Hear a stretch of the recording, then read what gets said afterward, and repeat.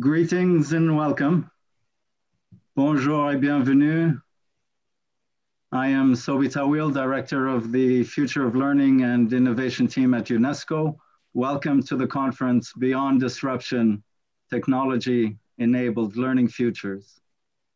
We have a rich program for the coming days, and I hope that you've had a chance to visit the menu of sessions available on the website, and if you haven't, I would encourage you to do so. During this opening panel, we will be hearing from national experiences in a variety of contexts and in diverse technological ecosystems. But first, we will start with opening remarks from Ms. Stefania Giannini, UNESCO Assistant Director General for Education, as well as from Doreen Bogdan-Martin, Director, Telecommunications Development Bureau at the International Telecommunications Union, our long-standing partner in Mobile Learning Week. ADG Giannini, Stefania, the floor is yours for opening remarks. Thank you very much, Sobi. Good morning, good evening, or good afternoon, everybody. I'm sure we are connected with the entire community of education colleagues and tech, edtech, as usual in this Mobile Learning Week. And let me say that this is the first virtual version of Mobile Learning Week that has been brought the international EdTech community together since 2011. And it's a special time. We know all of us, it's a time of reckoning, it's a time of adapting the system to a very unprecedented situation. And it's also an exciting one, but one that puts us before huge responsibility and really unexpected challenges. Let me summarize some lessons learned together with all our partners in the last few months. As many of you know, this event was scheduled to take place here in Paris at UNESCO headquarters, where I am today, in the first week of March, when we were forced to cancel it at the very short notice. And sorry for that, but of course, something enormous happened in the world, we can say like this. Since then, education has gone through a real historic global disruption with school closures affecting over 90% of world student population. There are some numbers that we repeat many times, but I think it's important to take in our minds at the peak of the crisis, the sanitary crisis, in terms of the impact on education. We had 1.6 billion students out of school, and today, still 500 million students in 35 countries remain affected by school-wide closures. So any conversation, any discussion, any proposal on transforming the traditional model of school and on leverage technology to do that, leverage technology is a big part of transforming education since the beginning of this crisis. The discussion was on that, but not only in this special time. Well, any conversation has to be held upon has to be held up to the mirror of experience gain during this COVID-19 time, and have to be grounded on lessons already learned. Let me summarize a bit UNESCO perspective and our partners. I suppose, as we established from the very beginning, a new kind of partnership through the Global Education Coalition. And let me thank, among other partners, ITU for being one of the very first, and Doreen as director of ITU to be here with us today. Well, technology is no longer supplementary to education systems, and education systems somehow relied on technology from the very beginning of this crisis. It has become the sine qua non of learning continuity during this crisis, and it will be key to educational recovery, as many governments plan the future along hybrid models. Almost overnight, the world needed an alternative to ensure the continuity of learning while students were confined at home. So the challenge became not simply connecting schools, but became somehow connecting people, connecting learners, connecting teachers. And ministries of education naturally turned to technology. Let me say that solutions, different kinds of solutions, range from high-tech online solutions to low-tech TV, radio channels. So we could see around the world a real very prompt and effective reaction to this unprecedented situation. And it has been a steep learning curve. To support countries develop and deploy remote learning solutions, we try to work together, as I already said, in a different kind of partnership. And over the past months, partners, we are now in this Global Education Coalition, around 150 of them have joined forces to expand access to distance learning platforms, to train teachers, to develop and use and be trained to use them, and to digitize curricula and produce content, which can be, of course, adapted to the new means we use.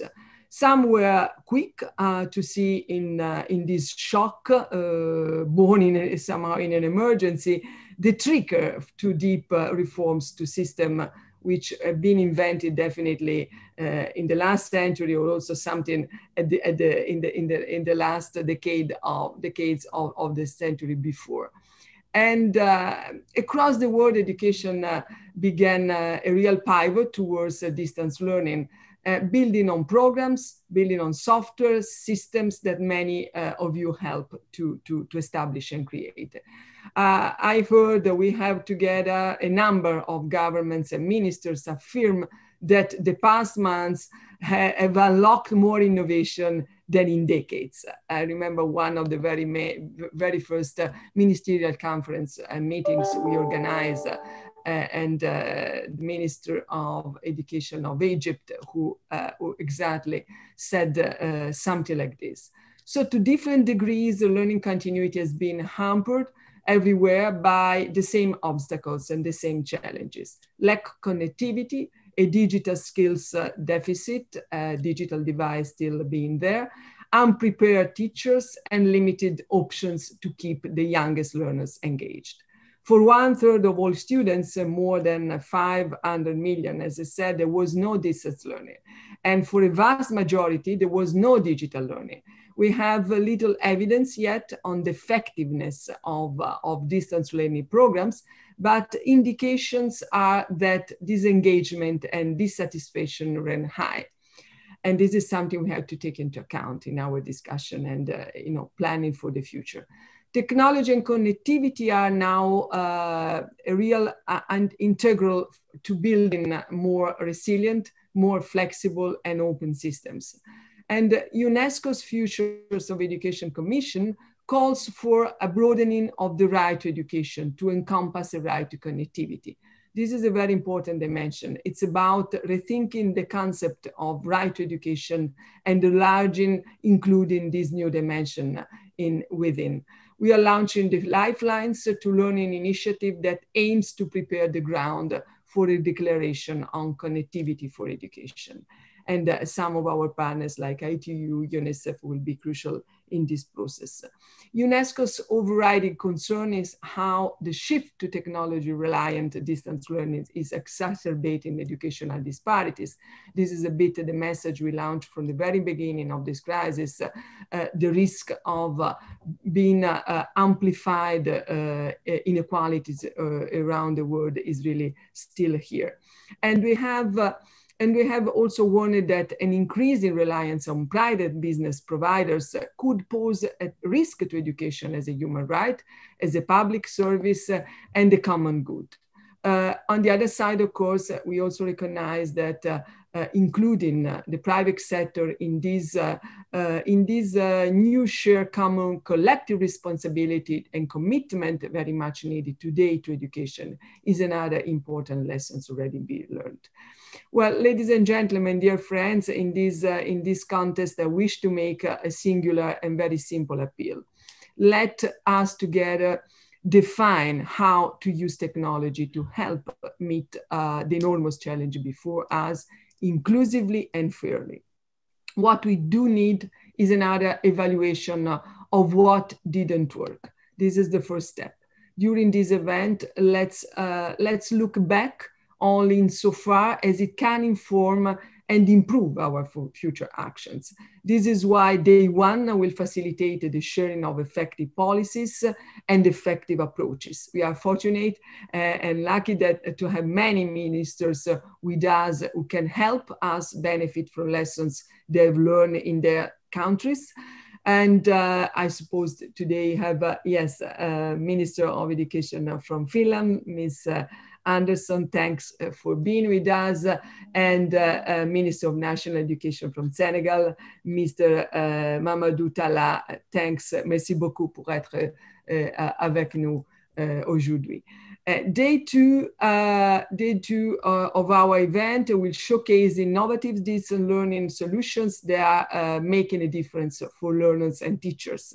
And you will see exhibitions, you'll see demonstrations and very good practices of carefully selected tools, strategies, and programs. And finally, the third day will seek to outline a policy and research agenda to help us build back our education system. It's about a bit more the future perspective.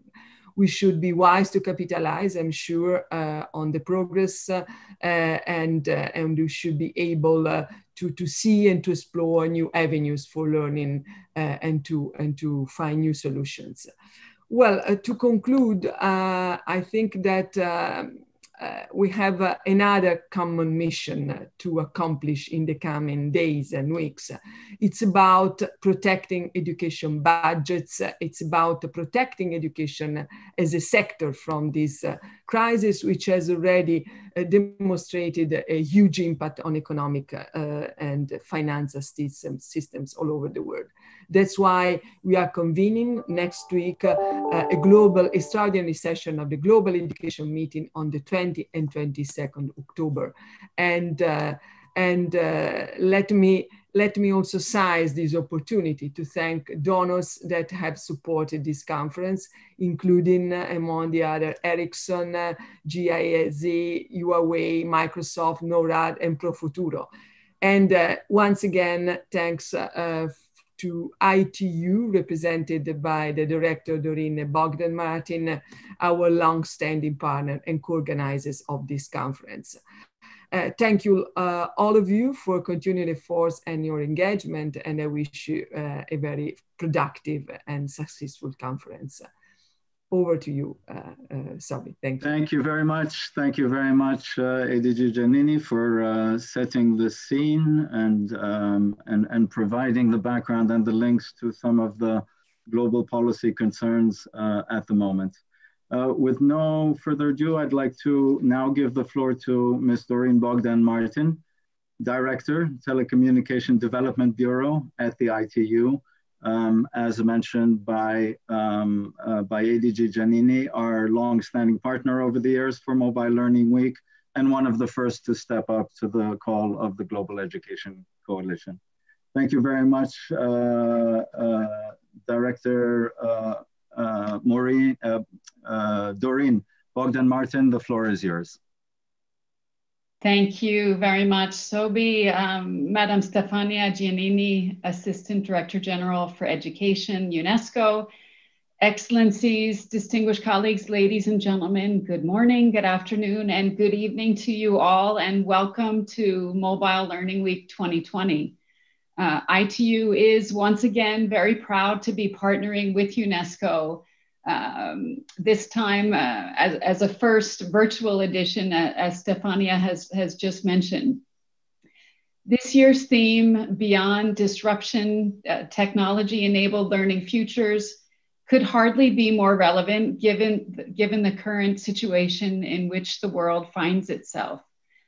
The COVID crisis has turned our world upside down, and the impact on the education sector has been immeasurable.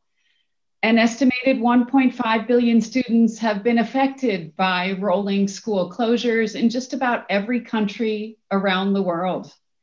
Hundreds of millions of young people have started a new academic year behind a screen instead of in a classroom. And teachers and educational developers continue to scramble to adapt content to the online environment, often with very little prior experience of what that entails. This dual crisis impacting public health and public education has raised a huge number of issues. For those of us working in the field of digital learning, we face a very challenging time ahead, but also a very exciting one. Because COVID noted, it sort of turbocharged work in the digital learning space, and the potential for positive outcomes is tremendous. The UN Secretary General's roadmap for digital cooperation emphasizes the critical role that the internet and broadband connectivity will play in our efforts to achieve each and every one of the 17 Sustainable Development Goals. I was particularly encouraged to see digital connectivity front and center in so many of this year's UN debates, particularly during the high-level week of the UN General Assembly. Yet, the harsh reality right now is that almost half the world's population remains completely unconnected. The latest ITU figures estimate that 3.6 billion people are still offline, and that hundreds of millions more struggle with connectivity that's too slow, too expensive, and too inaccessible to play any kind of meaningful role in their lives. Many of the unconnected live in rural and remote areas, and they're typically the most vulnerable members of society. COVID pushed 94% of young learners out of school and forced countries to switch almost overnight to online learning platforms. That worked well for a few lucky ones, but what about the billions without access to meaningful broadband connectivity? Right now, an estimated 250 million children remain out of school, and with 30% of youth aged 15 to 24 lacking any kind of internet access at all, we can only imagine the catastrophic effect that this loss of learning could have on these young people's future prospects. Young girls are at special risk, and we were reminded of this yesterday as the world celebrated the International Day of the Girl. To mark that occasion, ITU and UNICEF launched a joint report towards an equal future, reimagining girls' education through STEM, showing that the world faces a learning crisis and a skills crisis that is leaving girls ill-prepared to develop critical knowledge to participate in the fourth industrial revolution.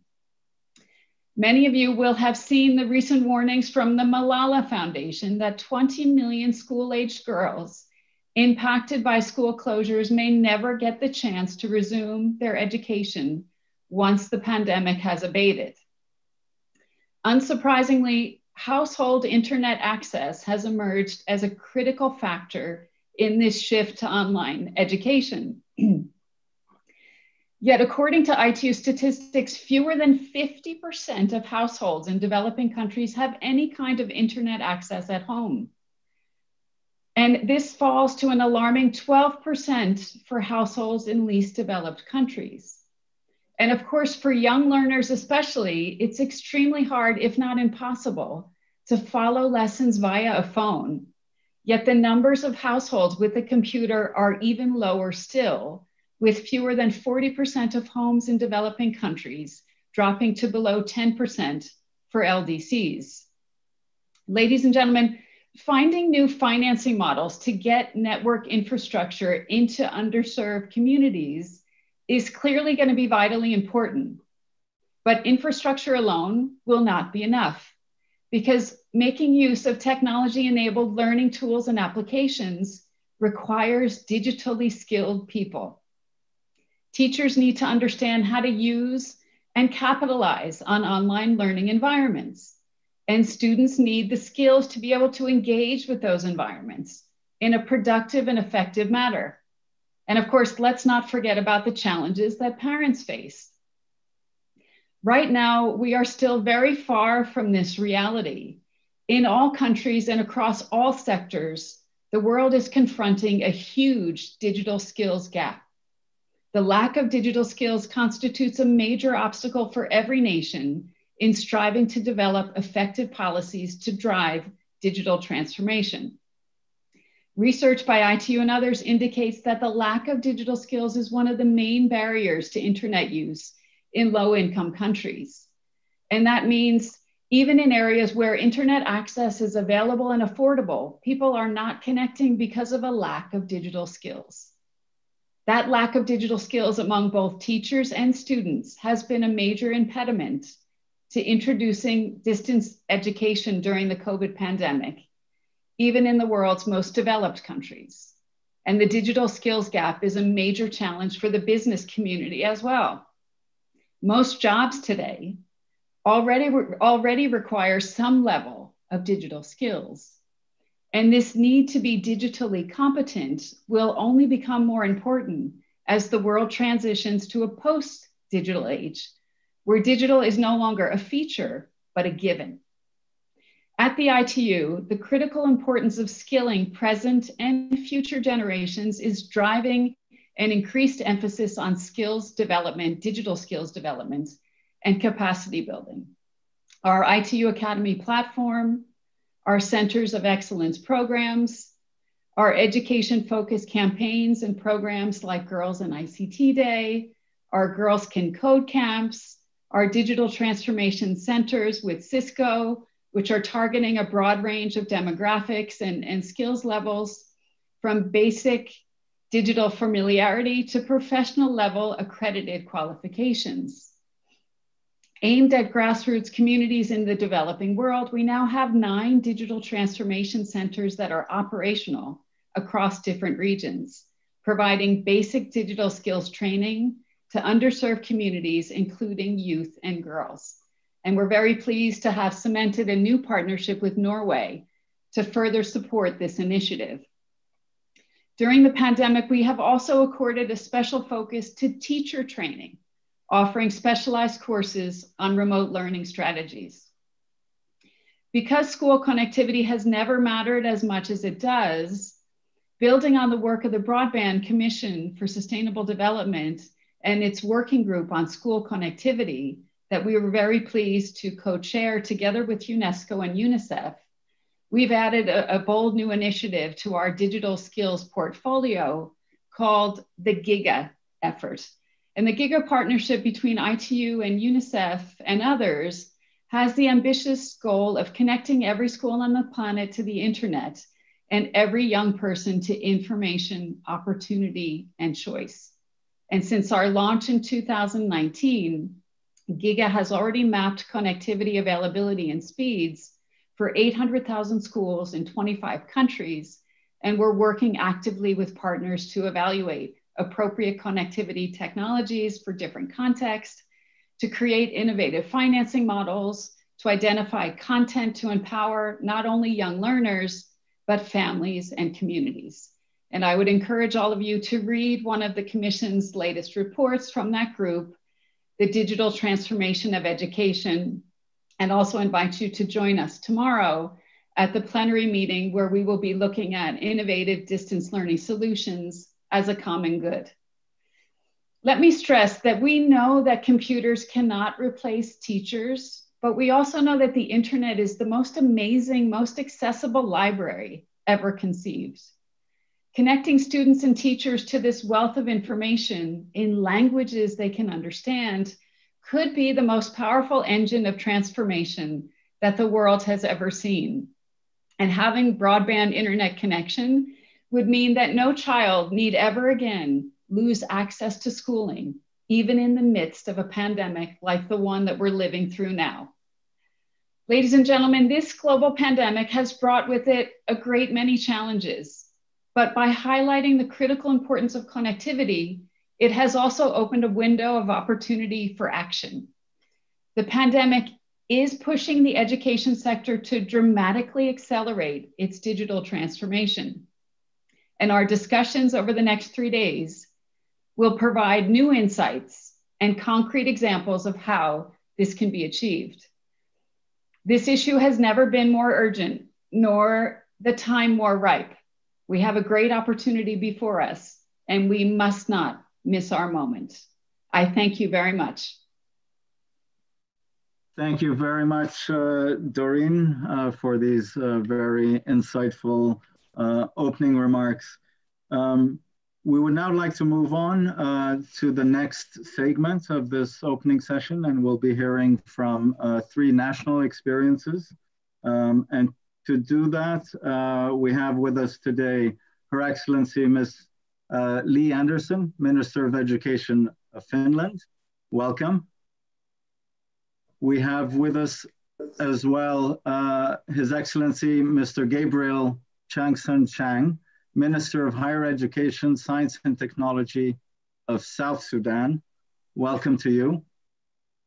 And we have from Kenya, Her Excellency Maureen Mabaka, Deputy Minister at the Ministry of Education, Communications and Technology. Unfortunately, the minister who was confirmed had a last-minute cabinet meeting this morning, but we're very pleased to have the Deputy Minister with us.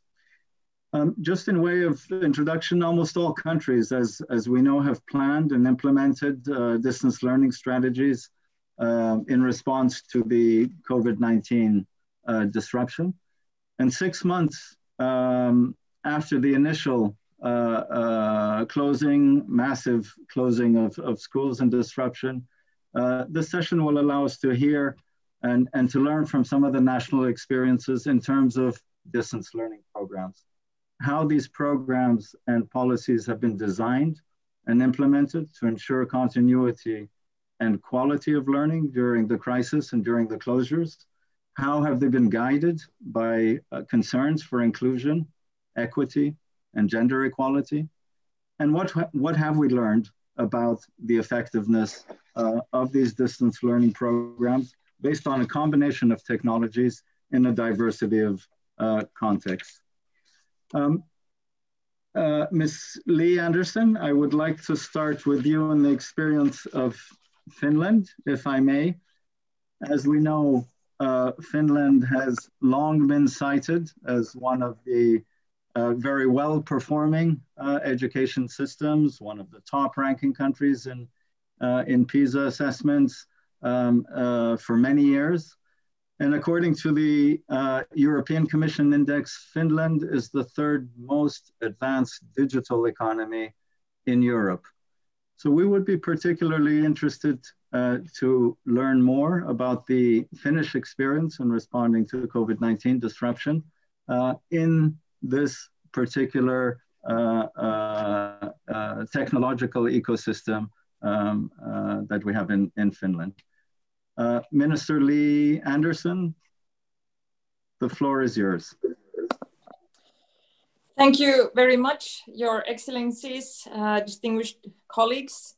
I thank you for the opportunity to intervene on behalf of Finland and to share some of our experiences from this year with you. I wish to begin by emphasizing that all efforts are needed to ensure that education, training, science and innovation remain high on the global political agenda. No effort should be spared to ensure that learning continues in all circumstances, also very exceptional ones. And no country can afford losing any single learner.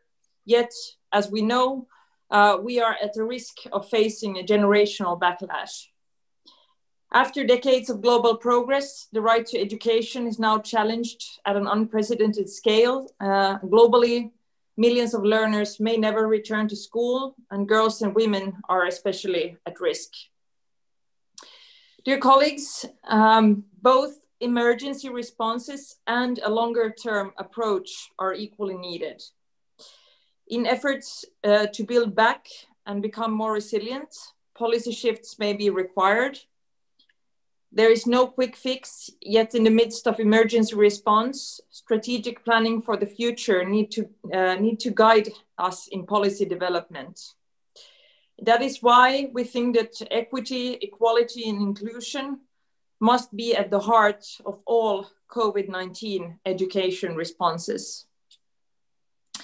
To add, the disruption has made it evident that education systems with flexibility and an ability to offer hybrid solutions, which can be adjusted to better suit local and individual needs, are prone to be more resilient, which we have seen especially now during the pandemic.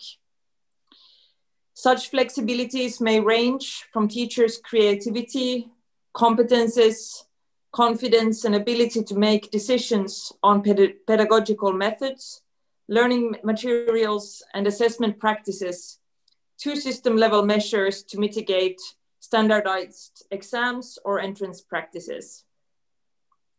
Flexible systems are thus more responsive, and alternative modes of delivery and hybrid learning opportunities must be applied. Dear friends and colleagues, in the case of Finland, I dare to say that overall, our education providers have coped well. Highly qualified teachers and the diversity of learning environments, also digital ones, that already were in use before the pandemic, as well as a system built on the foundations of inclusion and support, have all contributed to this. Last spring, we closed our physical school buildings, but we managed to ensure that teaching and learning continued.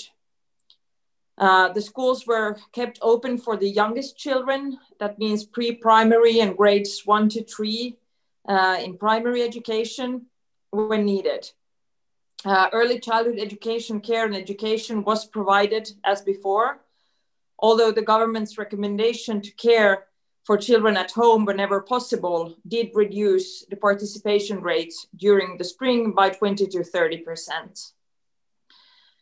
During these school closures, all pupils with special need had the right to attend classroom contact teaching, and all pupils, also the pupils who were in distance learning, had the right to free school meals, support for learning, study guidance, and student welfare services, which also, to a large extent, were provided through different digital devices and distance learning methods. However, it is clear that gaps in learning have emerged in terms of equality, which is one of the cornerstones of the Finnish education model. The challenges seem to be similar on all educational levels, relating to support for learning, competences in distance learning, and the availability of digital devices. So you have seen, and we have seen a trend where the differences in background of pupils really have become more visible in a situation where students were forced to study from home. Most pupils and students in Finland have a digital device, for example, a smartphone, a tablet, or a laptop. And in general, schools and education institutions also have a reasonable number of digital devices at their disposal. So many schools also borrowed the digital devices to those students and pupils who need it. However, while this has enabled the use of digital means in distance education, challenges still remain related to devices and data connections, since students do not have the access to the same type of devices. The challenges also relate to the available support and competences needed for distance learning. For example, 96% of learners in general upper secondary education estimate that they have appropriate devices for distance learning. However, 16% estimate that they do not have the sufficient learning skills for this type of education. To add, the demand for self-discipline and the need to take more responsibility of your own learning process has caused more challenges to some learners, while other learners have also felt more inspired. In Finland, our core curricula strongly emphasize how to learn instead of just only what to learn. And the support, proactive communication and encouraging feedback by teachers are vital for ensuring that every learner is on board and motivated. Dear colleague, as we know from the experiences in all countries, the crisis has hit those harder who were already struggling before the pandemic. The family background of the students plays a role, as the capacity of parents to support the child in learning varies greatly. In order to avoid the negative longer-term consequences, such as marginalization or exclusion in society, it is essential to eke out the effects with rapid response. Last spring in Finland, we reopened all schools for a 2-week period before the summer break, which helped the schools to map out the learning gaps and also to plan for individual support measures. We have made temporary amendments in legislation, allowing decisions on school closures to be made more flexible at a local level, thus also to avoid national closures of schools. In June, the government introduced a wide range package of measures worth approximately 320 million euros for promoting the well-being of children and young people. We have called this a well-being package for the young, and it covers the administrative branches of 3 ministries: the Ministry of Education and Culture, the Ministry of Social Affairs and Health, and the Ministry of Economic Affairs and Employment. And the aim with these resources and these measures is to mitigate the effects of distance learning and support learning and well-being at all levels of education. The government also continues with broader reforms on equity, such as extending the school leaving age to 18. Dear friends, exceptional times require flexible measures and a lot of creativity by our teachers. In Finland, schools were able to organize distance learning rapidly, largely due to highly educated and motivated teachers. Teachers have a lot of autonomy and they know how to put an individual learner in focus, which has been very beneficial to us in this crisis. In recent years, we have invested in digital learning environments and competences of both teachers and learners. All Finnish schools have tutor teachers and mentors for facilitating the use of digital tools among teachers. And this has also proven to be very valuable during the pandemic. Teachers rely very heavily on peer support, on teachers' networks, and the authorities, as the Ministry of Education and Culture and the Finnish National Agency for Education and regional authorities have then provided guidance and support materials throughout the crisis. And the National Library for Open Educational Resources supports this work. While the ability of teachers to transfer teaching online proved even better than had been expected, it is clear that distance learning can never fully replace physical classrooms. Schools, and I think we have really learned this in the whole of the Finnish society during this year, that schools are much more than just places for learning. They provide social networks for our young. They provide safety and well-being for all children and youth. And therefore, I also firmly believe that schools should not remain closer any longer than is absolutely necessary to curb the spread of the pandemic.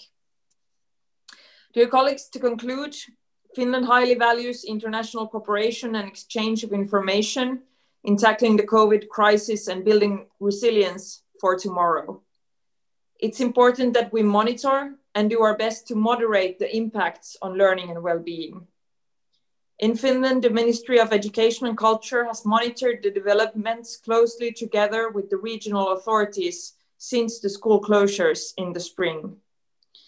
The Finnish Education Evaluation Center has also launched a comprehensive evaluation about the impact of COVID on equality in all levels of education. Universities and other actors, such as the Trade Union of Education, have also conducted surveys, and we really need a versatile picture and science to enable evidence-based decisions and policymaking after this pandemic. The Finnish government takes an ambitious stand to research-based information, and that is why the government invited already in early spring a cross-disciplinary scientific panel of experts to advise and support the work of the government. Science has played and must continue to play a crucial role in tackling the pandemic globally. It's a matter of life and death to rely on science and to promote the critical media literacy skills of every citizen and every generation. Thank you very much. Thank you very much for sharing the Finnish experience. I mean, we see some of the characteristics of a well-performing system that was also able to respond to the disruption related to COVID. The flexibility of the system, allowing to mitigate some of the more adverse effects of the pandemic on learning and equity in learning. The local and the autonomy, the central role of teachers, tutors, and mentors. Interesting to note on, and which is a common challenge, the challenge of data and monitoring the effectiveness of these, of your experience as it is around the world in trying to assess the effectiveness of the wide variety of distance learning responses and the technologies they're based on.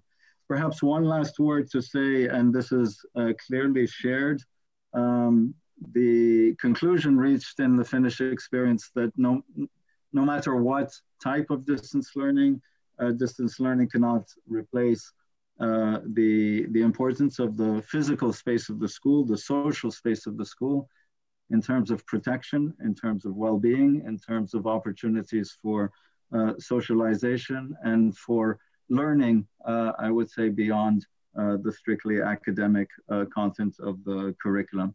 Thank you very much for sharing that experience.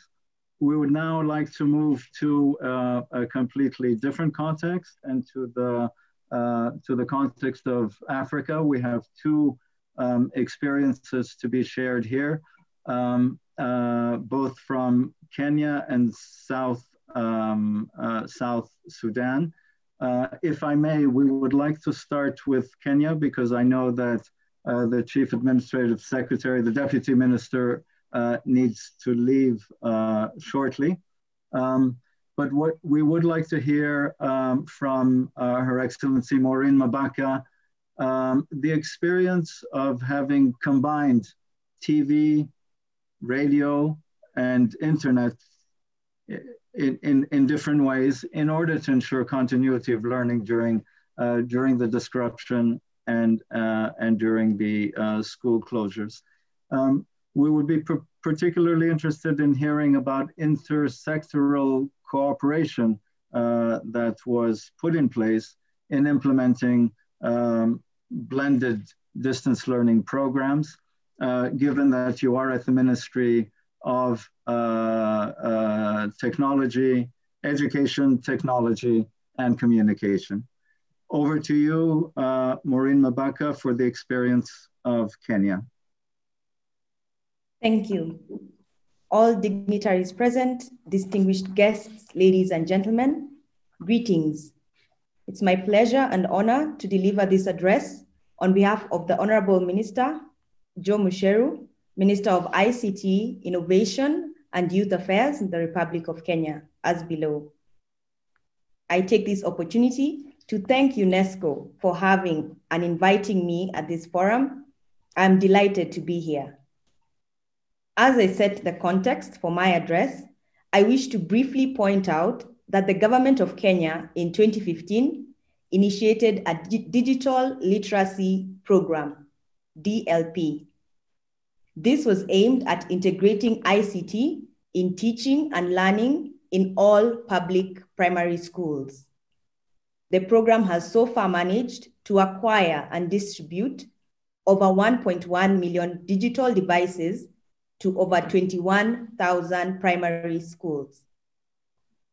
In addition, digital content was developed and hosted in a cloud infrastructure managed by the Kenya Institute of Curriculum Development, KICD, and over 331,000 teachers have been trained on the digital literacy under the competency-based curriculum program. The outbreak of COVID-19 impacted heavily on the education sector in Kenya. The first COVID-19 case in the country was announced on 12 March 2020, leading to the closure of all learning institutions on 20th March 2020. This called for an urgent need to develop strategies to minimize the learning disruption, and this responsibility lay heavily on the Ministry of Education and the Ministry of ICT, Innovation, and Youth Affairs. To ensure that all learners continued accessing education following the outbreak of the pandemic, the KICD established the out-of-class learning system, which targeted radio, television, and online learning through the Kenya Education Cloud. KICD partnered with media houses, including the national broadcaster, free-to-air community radio broadcasters, and faith-based radio stations. Together, they developed and transmitted educational content across the country, and the hours of transmission were increased from 4.5 hours to 8 hours. The radio and TV programs are developed in panel systems where the program producers work closely with content experts to ensure quality output for the clientele. These are intensive round-the-clock activities requiring top-notch expertise and technology. The delivery of education in Kenya is guided by children's right to free and compulsory education, premised on the Constitution of Kenya 2010 and the Sustainable Development Goal number 4. The educational programs are delivered through ICT platforms as guided by Section 35 of the Constitution of Kenya, the National ICT Policy 2019, the Kenya Information and Communication Act 2009, and Presidential Order number 2 of 2020. The media regulator, the Communications Authority of Kenya, was able to mandate all TV signal broadcasters in Kenya to carry the Edu TV channel. The Kenya Education Cloud is crucial in ensuring steady and reliable storage and access of educational content. It supports the curation of content, system reengineering for the curation portal, and the development of an integrated learning management system and school management system. Safaricom Limited, which is the largest mobile operator in Kenya, offers subsidized data bundles to support the access of educational content by learners across the board. Together with other sector actors, the charges for providing connectivity to homes have also been reduced. A survey was carried out from June to August 2020, aimed at establishing the awareness and quality of curriculum content broadcast through radio and educational television in Kenya during the COVID-19 stay-at-home period, targeting primary and secondary school teachers and learners. Awareness among the teachers was noted at 90% and 79% among learners. The relevance and variety of the educational broadcast content was rated at 70%, while feedback and responsiveness to learners with special needs was observed to be at 70%. The findings further indicated that 67.4% of the primary school learners were aware of the broadcasting of the radio lessons, compared to 61% of secondary school learners.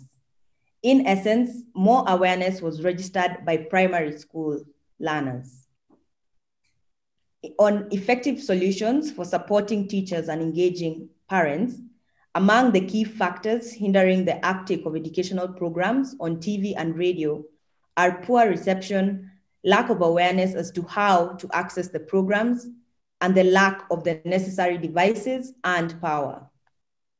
Other factors cited include the lack of prior information on the programming, that is the timetables, and poor reception of the quality of presentations or content from the studio teachers.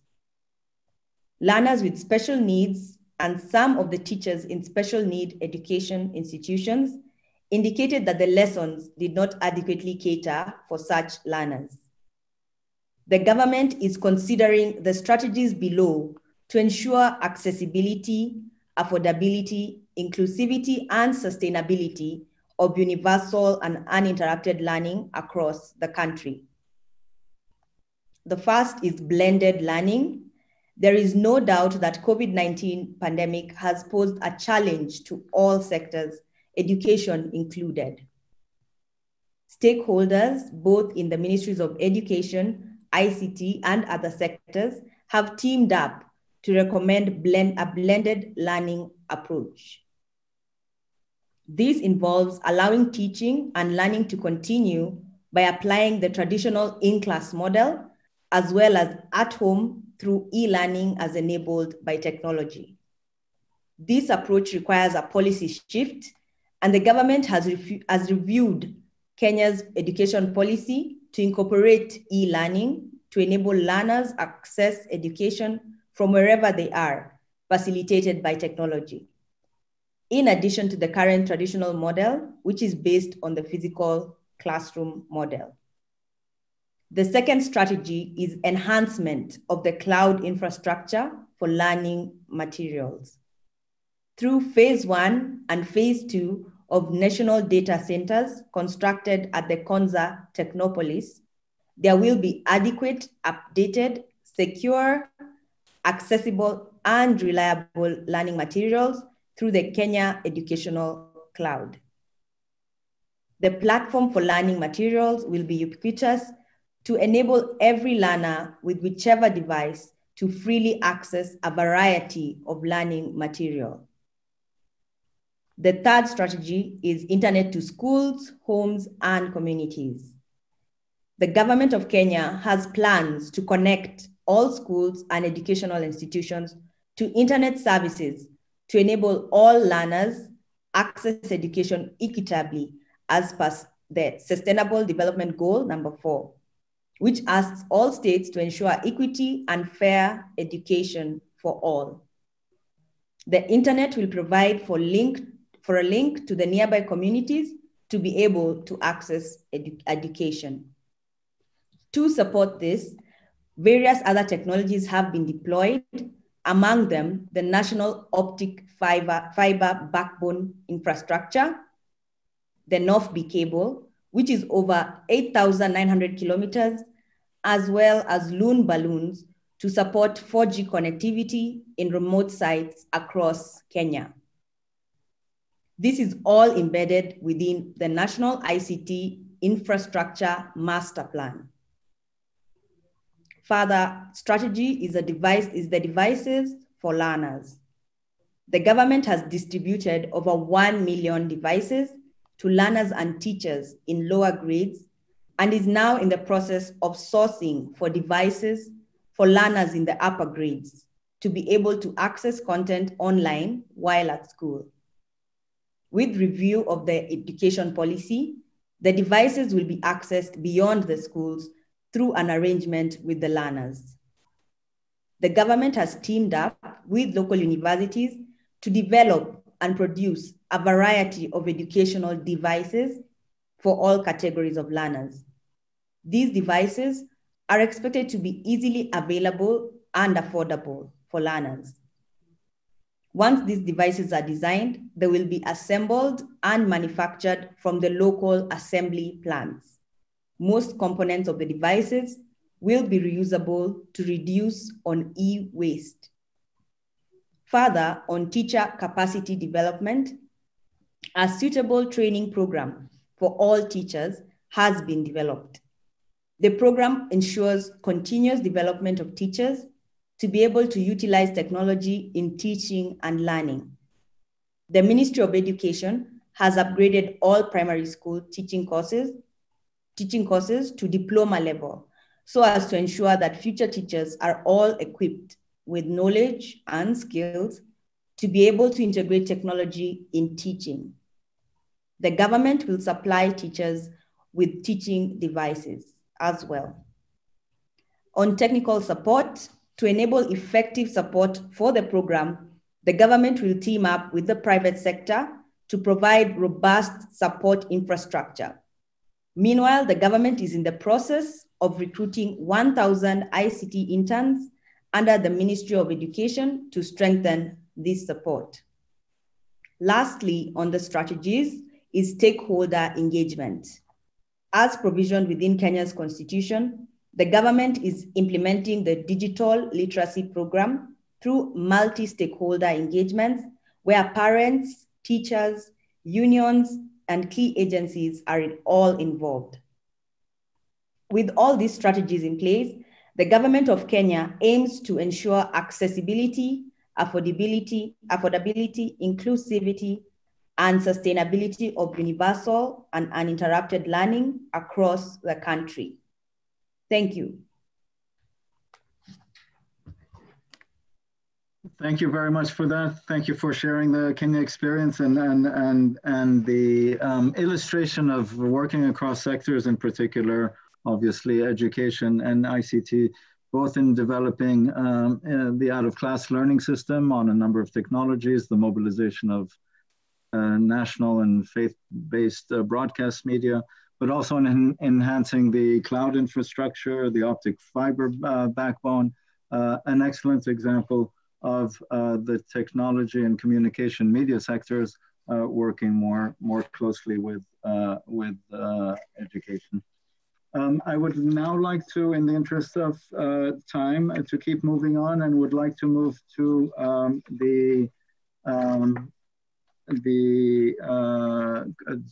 the case of South Sudan. And we have with us His Excellency, the Minister Gabriel Chanson Chang.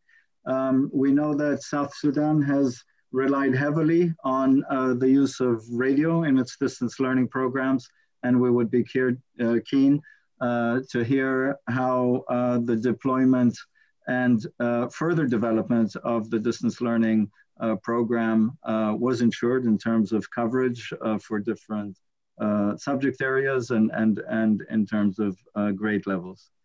Your Excellency, Minister, over to you. Thank you, Your Excellency. Your Excellencies, I'm glad to be part of this informative program and platform for exchanging learning experiences.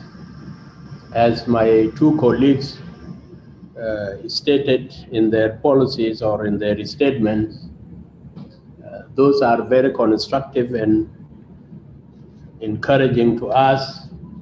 We as South Sudan, who is just starting to cope up with the world at large, partly because we just came out of war and we are trying to put our house in order in terms of consolidating peace. Today I'll share with you a statement which may not be comprehensive, but it covers only one part of our educational system, because in South Sudan we have two ministerial portfolios, one for general education and instruction, and then the other is for higher education, science and technology. And today I will concentrate on the higher education. But generally, the government of the Republic of South Sudan passed a resolution some 2 weeks ago for the reopening of the universities and secondary schools, primary schools. And we are now in the process of implementing it, bearing in mind the COVID-19 requirements. Today, I want to share with you our experience on COVID-19, and I'll read this statement. The COVID-19 pandemic has caused the most widespread disruption to education systems in the Republic of South Sudan. At the height of the pandemic, the government of the Republic of South Sudan on the 20th March 2020 declared closure of all schools and universities. On the 30th April 2020,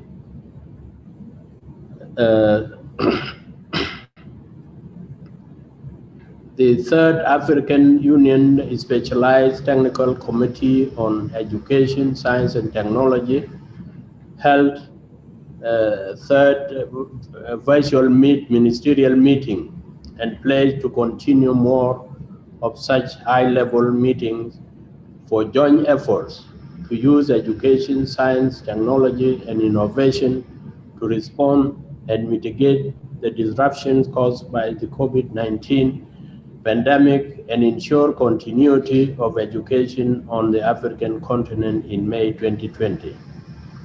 The Ministry of Higher Education, Science and Technology formed a technical committee to explore options available to come up with a plan on how to ensure continuity of learning during COVID-19. The Ministry, in collaboration with the universities and other strategic partners, including UNESCO, adopted online and offline options as viable mode of education delivery during COVID-19. To achieve this, following plan was adopted. All the universities were encouraged to establish e-learning platforms. The ministry applied for internet domains to all the universities, public and private. Actually, we have 5 public universities and 6 private universities. From the Ministry of Information, Telecommunication and Postal Services. This plan was to make use of BSAT technology and fiber optic cable, which has recently reached the country. Each unit within the university is to have its own domain to enable it upload volumes of learning materials in its website for the students to access.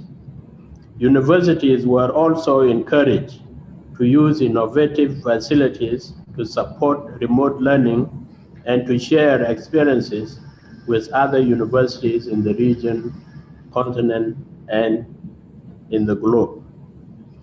Faced with limited internet connectivity, especially in countryside, online learning was unaffordable for many students from rural and low-income families. The idea of traditional offline distance learning was adopted. Universities were encouraged to establish learning centers in towns and rural areas and in towns without any higher learning institutions. These centers are to be equipped with computer laboratories, internet connectivity, photocopy machines, TV screens, radios, pre-recorded material, and other facilities students would need in pursuing their studies. Each university will have a coordinator to coordinate activities between these centers and the main campuses. The students can print, photocopy materials, access internet, receive handout, and get connected with the main campus. The whole idea is to avail all the necessary needs for the students where they live and avoid congestion on campuses. This is part of the requirements of COVID-19. In towns where there are higher learning institutions, facilities would be shared with the students from other universities who are residing in those towns, provided there should be coordination and memoranda of understanding to regulate cooperation between these institutions. It was observed that mobile devices fitted with internet are unique, portable, and widespread in many urban and rural settings in South Sudan than computers. So services such as websites, Messenger, Zoom, web binders are convenient means of communication as well as learning. The students are encouraged to use their smartphones to communicate with their lecturers, colleagues, raise questions, download and upload material, and to listen to recorded podcasts. Phones are portable and can be used anywhere in most of South Sudan. The universities were instructed to digitalize books and material in their libraries in form of hard copies so that the students of campus can have access to them. The ministry is currently communicating with private telecommunication and phone operators in the country to invest in education by supporting affordable e-learning facilities. A challenge that must be urgently addressed is how to train teachers and build their confidence in producing learning material for e-learning and off-learning, which would be accessible to a wider audience of students. Some staff from an informal survey conducted have difficulty in using computers and e-learning facilities. In a country where investment in e-learning has been limited, training teachers to migrate to e-learning is a challenge that has to be reckoned with and addressed. Even with e-learning platforms, still limited face-to-face lectures are to be adopted, especially with science-based colleges, and also during examinations, provided COVID-19 regulations are observed. Big classes were to be divided into manageable small groups for lectures that may involve practical activities. Although recorded practical lectures and simulations of laboratories experiments would be accessible to students in remote areas through the centers, it is recommended that limited face-to-face lectures is inevitable in some fields. The country is only now embarking on these measures. We are still at trial stage. Only one university has opened and has applied some of these measures. Other universities are resuming studies before the end of this year. Therefore, no nationwide evaluation has been carried out to determine the success and effectiveness of these measures. It has to be acknowledged that some existing challenges will require massive investment in education during COVID-19 and beyond. An outstanding challenge for us in South Sudan is limited coverage of network and internet all over the country. Many parts of the country remain without network coverage. The speed of downloading and uploading using phone is a challenge even in urban areas. Thus, in such a situation, equity and inclusivity in terms of access, though are aims and objectives of this project, need time to be achieved. The network and internet connectivity as experienced even in towns get weaker as you move out of the town centers. In fact, even within the town periphery and suburb areas often experience weak internet coverage. In conclusion, technology-enabled learning features can help shape the future of South Sudan's higher education opportunities. The Republic of South Sudan hopes to draw lessons from a range of education responses during COVID-19 to inform the planning of technology-enabled, inclusive, and resilient learning systems for the future. The Republic of South Sudan also aims to take part in any emerging issues and participate actively in pursuing research, policy, and practice of digital technology-enabled learning beyond the pandemic. The country seeks to collaborate with other governments and stakeholders in the region and worldwide to enable our universities engage in collaborative research in technology-enabled learning with the more experienced universities and good practices worldwide. COVID-19 pandemic must be accepted as part of our life that we have to live with. It has changed the face of education and revolutionized it forever. Thank you very much. Thank you very much, Your Excellency Minister Gabriel Chansong Chang, Minister of Higher Education, Science and Technology, Republic of South Sudan. Thank you for sharing the efforts being made in terms of developing online and offline strategy in South Sudan.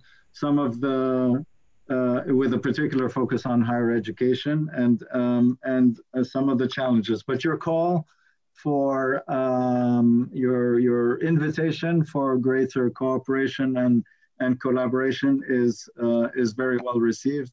And I think the Mobile Learning Week and this virtual conference is also one opportunity to connect across countries, but also with partners. Thank you very much for your intervention. We have, before going on to the very last segment of today's opening session, which is a keynote, we do have a few questions that have come in. I will not address them to the panelists because we don't have the time, but just to signal some of the issues that are being brought up. The broader issue is how distance learning is changing the what, the how, and the when of learning. What to learn, issues of content, the how to learn, the teaching strategies and processes, but also issues of when and the timing, in particular when we have partial school reopenings, the scheduling of time for face-to-face interaction between teachers and students. There were also a question or a concern around strategies to reintegrate students into face-to-face education after long months of online learning or confinement in the context of the COVID health crisis. An issue raised about technology and the inclusion of learners with special needs. And a further and last question around technology and secure assessment. And we heard in this morning little about that, but I am sure that there will be opportunities for those issues to be brought up in subsequent sessions. I'd like to now move on to the last segment of this opening session, which is a keynote. It's a recorded keynote. We have a series of keynotes that will be delivered throughout these 3 days, and they are keynotes by invited EdTech leaders. Let me just remind us that education as a collective societal endeavor is also a collective responsibility, a responsibility first and foremost of governments, but of all partners involved. And this includes public-private partners who need to be mobilized to help advance our common agenda for equitable access to connectivity and to learning. So our first keynote is by Mr. Ken Hu, who's Deputy Chairman of Huawei. Huawei recently signed an agreement with UNESCO, providing support to advance connectivity and to test technology-enabled open school models. So we will move, it is a pre-recorded keynote. So if we can get the video ready. So first keynote by Mr. Ken Hu, Deputy Chairman, Huawei. Colleagues, if we can get the video up.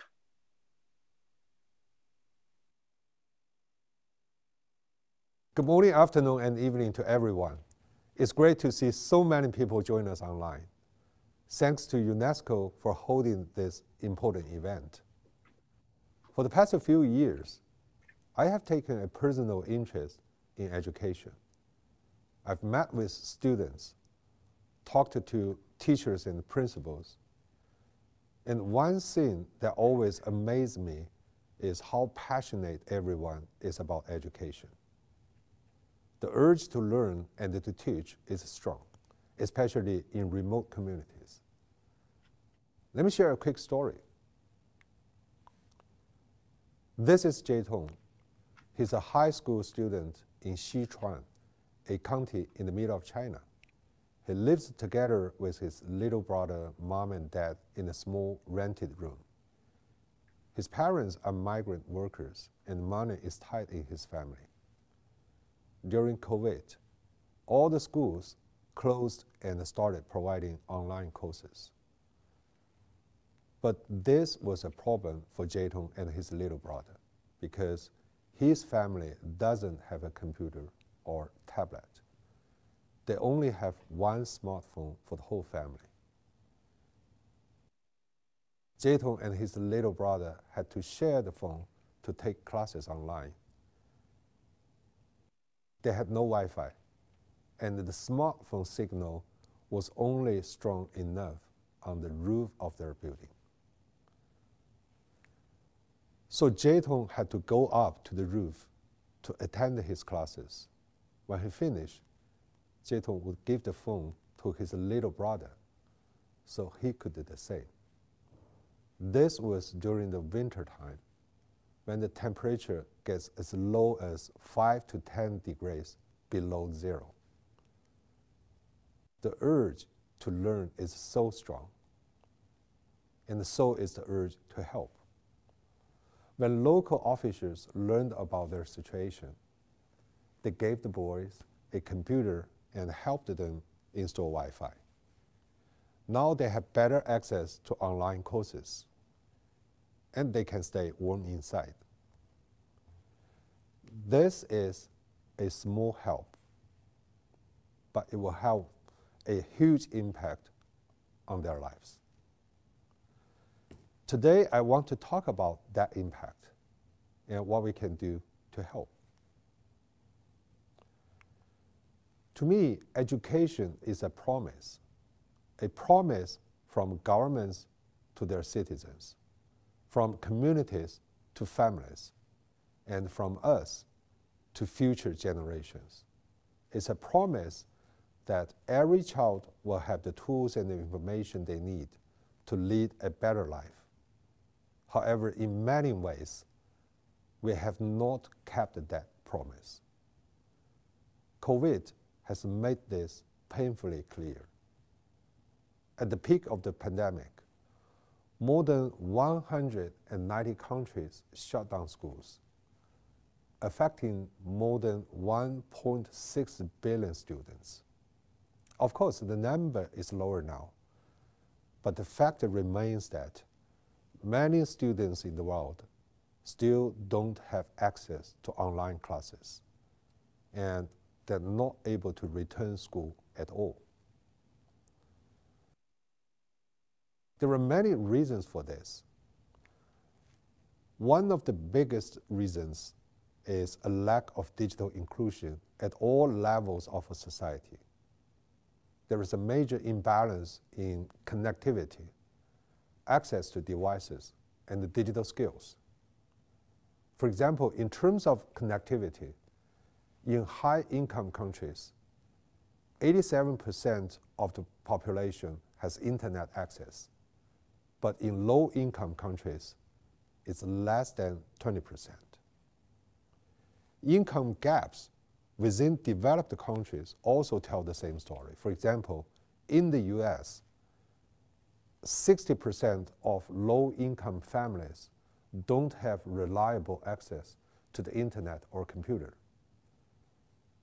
So even schools provide online classes. Students in these communities cannot participate.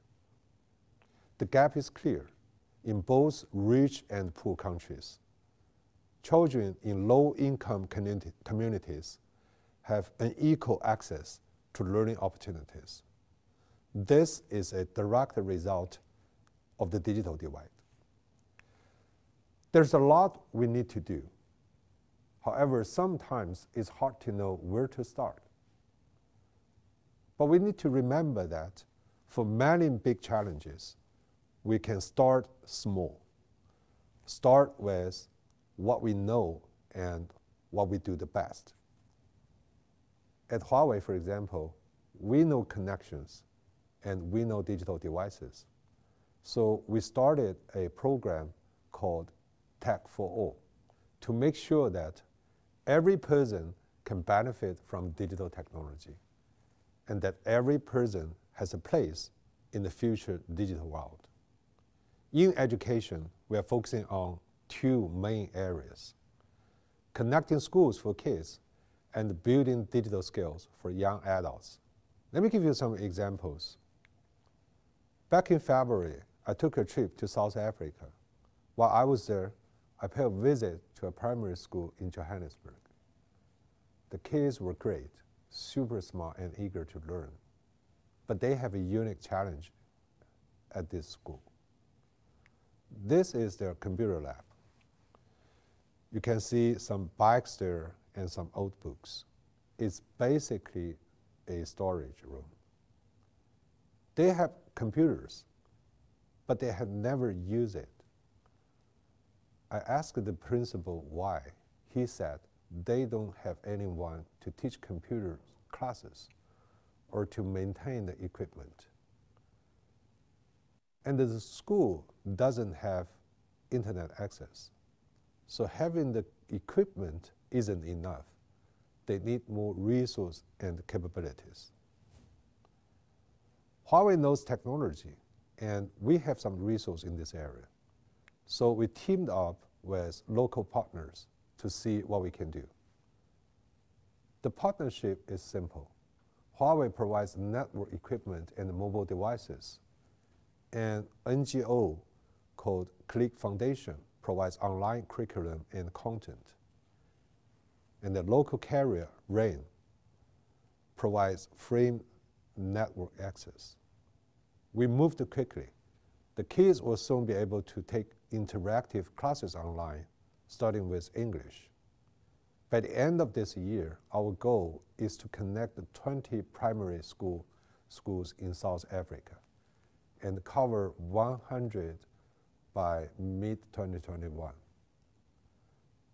this will have a direct impact on over 50,000 young minds. We're not stopping there. With the pandemic, distance learning is more important than ever. The best way to build a distance learning platform is the cloud. Cloud gives us the ability to fully connect the schools, create and manage coursework, and bring accessible content to people at home. So connecting schools also means connecting them to the cloud and connecting them to content. Here is an example from Senegal. When schools shut down in Senegal, the teachers were in a difficult situation. They had never created distance learning content before. Working with UNESCO and local partners, we're providing teachers with equipment and the digital skills to create content for video and television. This project has already helped more than 200 teachers to provide their students with quality content throughout the pandemic. Moving forward, the end goal is to bring distance learning to more than 100,000 students. We're also working with UNESCO on an open school project that will connect the schools and build distance learning platform for remote communities, starting with Egypt, Ethiopia, and Ghana. This is a meaningful program, and I would like to invite everyone to join us if you want to help. Outside of schools, adults need help too.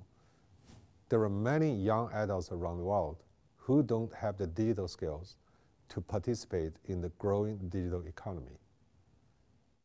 To help address this problem, we joined a DigiTruck program in Kenya last September. Here is a picture of the truck. It's a 40-foot steel cargo container that we converted into a mobile computer lab. And it is 100% solar powered.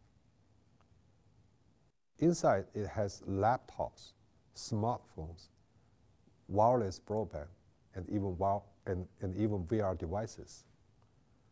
Trainers from a local NGO drive out to remote villages to train young people on digital skills, including how to use computers and the internet. Since September of last year, more than 1,500 people have taken courses on digital technology and online work. Over 25,000 hours of training. This is a joint project with Close the Gap, Safaricom, and UNESCO. We will be expanding this program to many other countries next year, including France.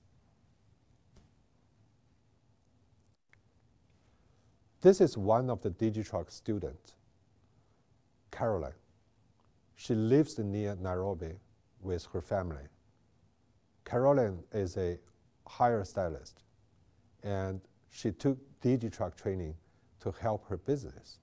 Before the DigiTruck came, I actually never knew how to use computers.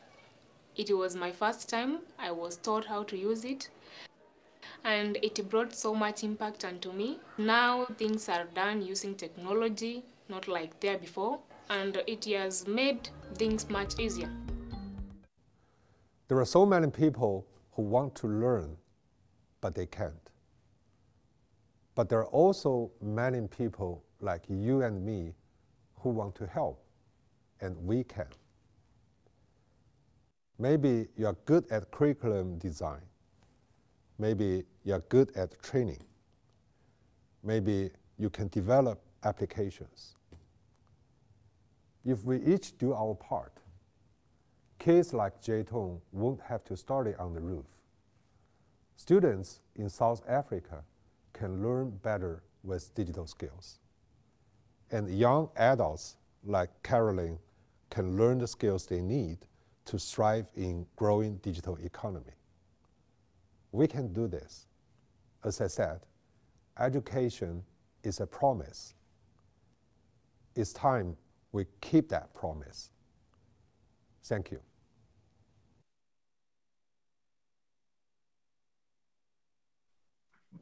Thank you very much, even if it's a recorded video.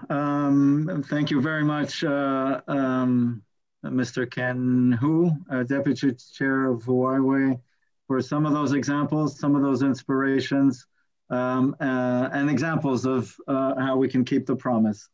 We are coming to the close of this session. I would like to, first of all, thank all of the speakers. Her Excellency Lee Anderson, Minister of Education of Finland. His Excellency Gabriel Changson-Chang, Minister of Higher Education, Science and Technology from the Republic of South Sudan, as well as Maureen Mabaka from the Ministry of ICTs, Innovation, and Youth Affairs in Kenya. Thank you all for your contributions. Thank you also for those who have contributed questions or ideas through the chat. Finally, thank you to Doreen Bogdan-Martin of the ITU, our longstanding partner in Mobile Learning Week. One last word just before closing the session to remind you that the program continues with breakout sessions on separate links. These links have been provided in the chat, and they are also on the program itself. So looking forward to further engagement and further sharing of experience and inspiration in the sessions to come. Thank you all, and this closes our session for this morning.